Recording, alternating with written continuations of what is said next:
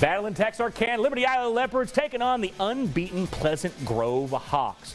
Coach Josh Gibson and the Hawks ready to take on their rivals in Liberty Eylau. Beginning of the first quarter, Pleasant Grove going to hand this ball off to Jalen Boardley for a nice gain. They'll pick up a first down for the Hawks later on. Kerry Johnson couldn't find no one open, so he's going to decide to take it in his own hands for a touchdown run for PG. Later on, it's Liberty Eylau, though. They're going to go back to on the kickoff here, and it's going to be Travius Neal. And watch Neal running through defenders. Neal down the sideline, and he's going to take it all the way in for a Liberty Eylau touchdown. Big play for the Leopards right there. But you know PG's going to answer back with a touchdown of their own.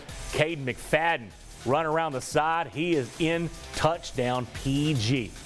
Close out the first quarter here. It's going to be Jaquarian Johnson. Nice gain here. That would go on to result in a touchdown for Liberty Eylau. Let's take a look at the final in this one. Good ball game. PG remains unbeaten. Beat Liberty Eylau 35-21.